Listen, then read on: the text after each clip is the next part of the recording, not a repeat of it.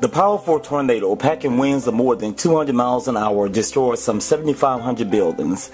It leveled homes, businesses, schools, and took the lives of 161 people.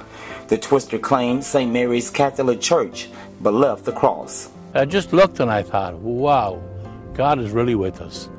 And He's letting us know He's going to take care of us.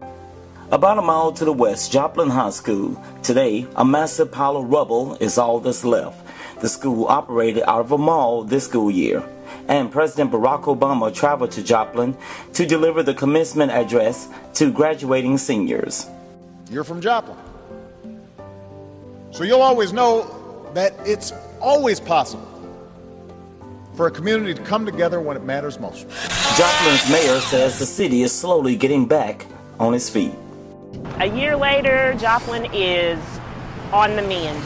We're on the build and we're doing good, but we're going to do better. We have a long road to travel, but the way that everybody is joining together and unifying and chipping in, we're going to make it. For the News Now update at 5, I'm Kourtney Christopher Paige.